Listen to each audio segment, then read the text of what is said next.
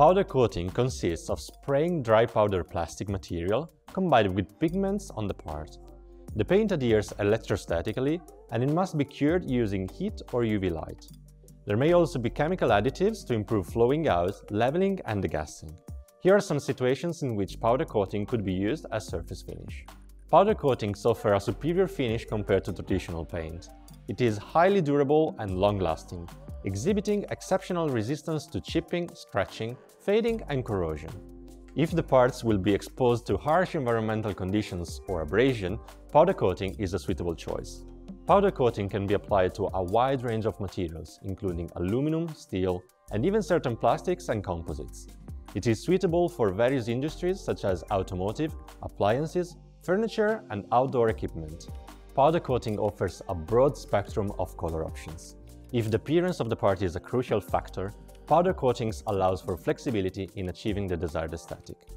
Unlike traditional liquid coatings, powder coating is environmentally friendly. It contains no solvents and little to no volatile organic compounds, VOCs, making it a more suitable and cost-effective choice.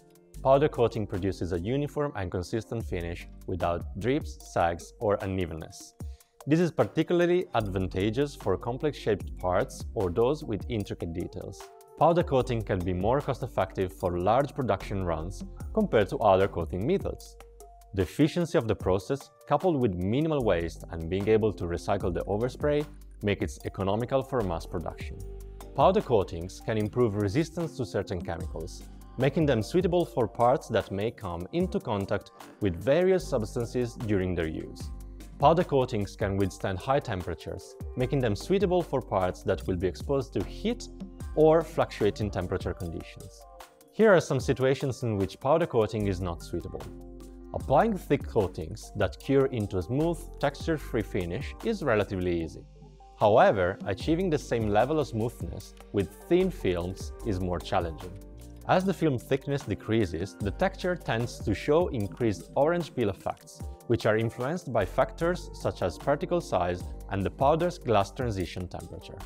Powder coating may not be suitable for very thin or flexible parts, as the curing process involves high temperatures that could lead to distortion or damage. In such cases, a coating method that exposes the part to lower temperatures might be more appropriate. Some base materials may be sensitive to high temperatures.